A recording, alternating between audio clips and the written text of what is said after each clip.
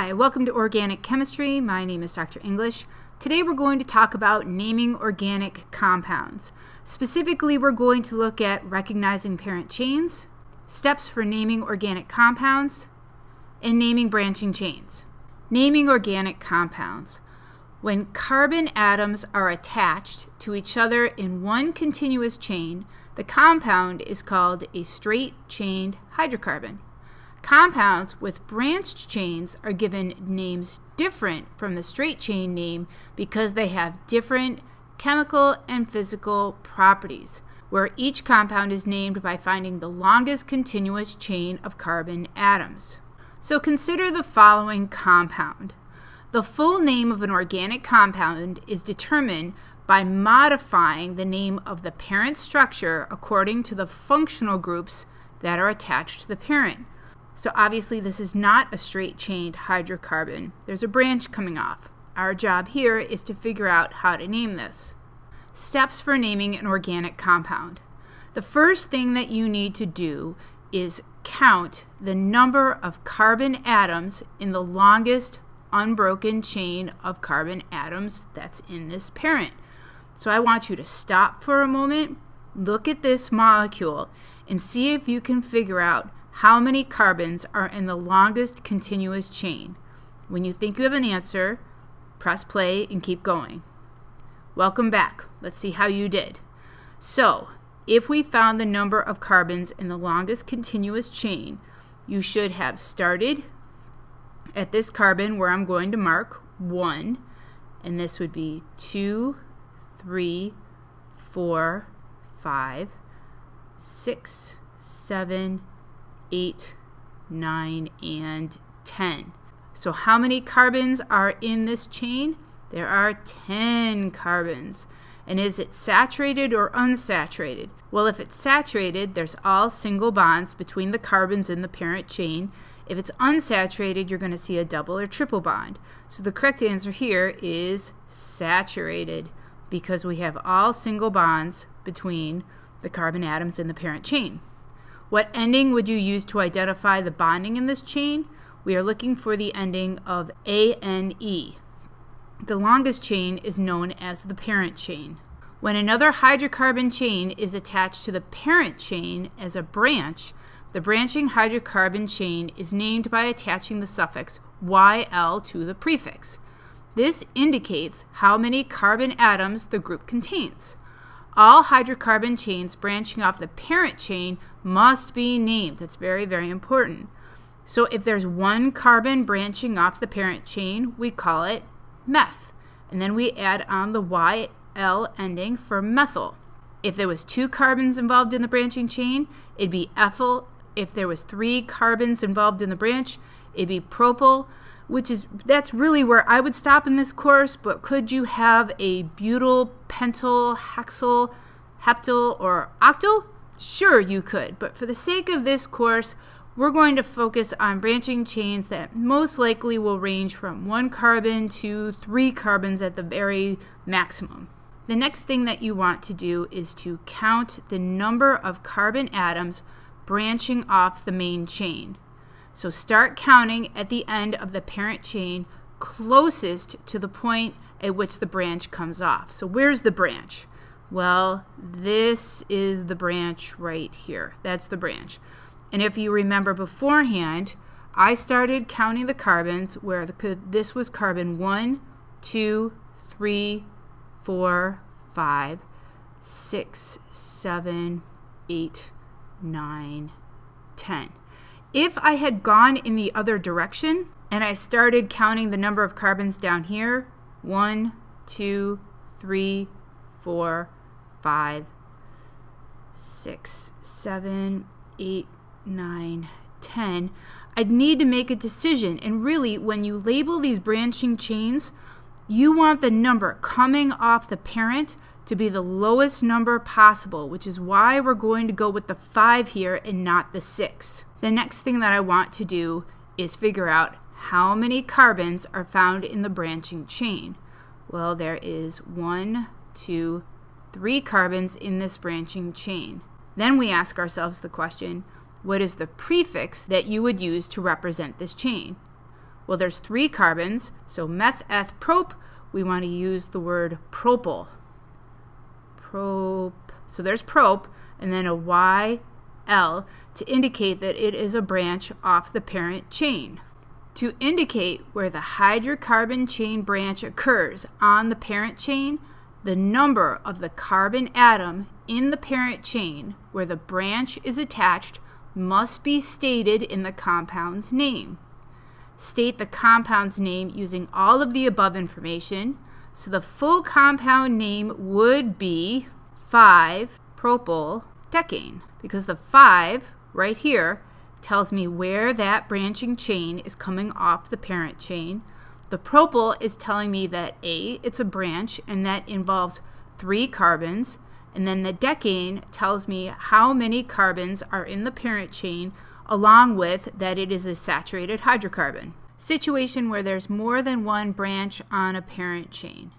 If more than one branch exists, start numbering the carbons on the parent chain closest to the first branch. Okay, so a couple of things to note here. First, I have a couple of branches on my parent chain. I'm using a condensed structural formula for my branches just to keep things from getting out of control. Also, for my parent chain for this video, I am just highlighting the carbons. Now, yes, there should be hydrogens completely around these carbons, but for the sake of simplicity and to keep it neat and focused and to be able to see the numbers, I am not including the hydrogens. On your homeworks, you absolutely, unless your teacher tells you otherwise, should include the hydrogens on that parent chain. So the question here is, which end do we start counting on to number our parent chain? Should we go from left to right or from right to left? Now, if you said we should start numbering from right to left, you are correct, because we want our branches to have the lowest possible number on the parent chain that we can. So this would be carbon 1, 2, 3, 4, 5, 6, 7, 8. So we are dealing with octane here. And then we know that this is a methyl group and this is a methyl group. So we're going to have a dimethyl. So when we do this and we name this, this will be 2, 5 dimethyl octane. 2,5-dimethyl octane is the whole name of this particular compound. Situations where more than one branch comes off the same carbon on the parent chain. If 2 branches occur off the same carbon atom on the parent chain, repeat the number of that carbon twice and place the prefix di in front of the branching chain's name. Okay, so let's look at the molecule on our left. So this is my left and this is my right. And I want to figure out which direction I need to start counting on my parent chain. And if you look at this molecule and you'll say, well, Dr. English, it doesn't matter, you would be correct. So we're going to label this carbon 1, 2, 3, 4, 5, 6, 7. So automatically we know that this is heptane. Now we have 2 branches coming off of this parent chain. We have a methyl group up here, so I'm going to label this one methyl, and down here we have the condensed structural formula of an ethyl branch. Now when we name this, we have to decide which branch is coming first, the methyl or the ethyl, and we know that we should name these alphabetically. So the full name of this compound would be 4-ethyl, 4-methyl heptane. 4-ethyl, 4-methyl heptane. Let's look at our next example. Okay, again, this is my left and this is my right. And as stated before, in this case, it's not really going to matter which end we start numbering from, or we could do from top to bottom if we really wanted to, but I'm going to label this carbon 1, 2, 3. So I'm going to identify that as the parent chain. I have a methyl group above. I have a methyl group below. So when I name this, I have 2 methyl groups. So instead of saying methyl-methyl, I am going to say 2, 2 dimethyl propane. 2,2-dimethyl propane, because I have a methyl group attached above the parent chain and a methyl group attached below the parent chain. Now let's look at these situations and start with the compound on our left. So this is my left, this is my right. If you are saying to yourself, we need to start numbering the compounds on the parent chain starting from the left to the right, you would be correct, because we have more branches closer to the left-hand side of the molecule than we do the right. So if I were numbering these, I'd say this is carbon 1, 2, 3, 4, 5, which means I have pentane.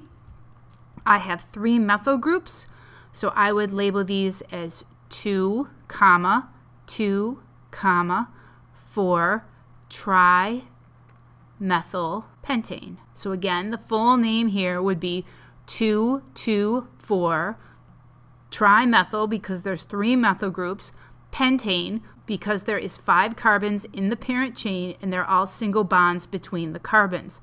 Let's look at our next example. This is my left and this is my right. And if you're looking at this one and saying, well, Dr. English, we have to start numbering from the right, you would be correct. So this is carbon 1, 2, 3, 4, 5, 6. So we have hexane, we have a methyl group here, a methyl group here, and an ethyl group here.